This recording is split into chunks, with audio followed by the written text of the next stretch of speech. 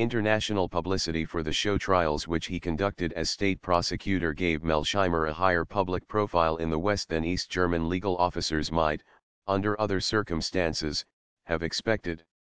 His reappointment as his country's Attorney General in January 1955 was even reported in the New York Times.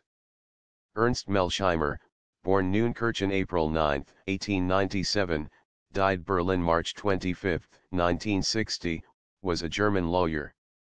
In December 1949 he was appointed as the first state prosecutor of the German Democratic Republic, which at that time was a new country being created out of the Soviet occupation zone of what had till recently been Germany.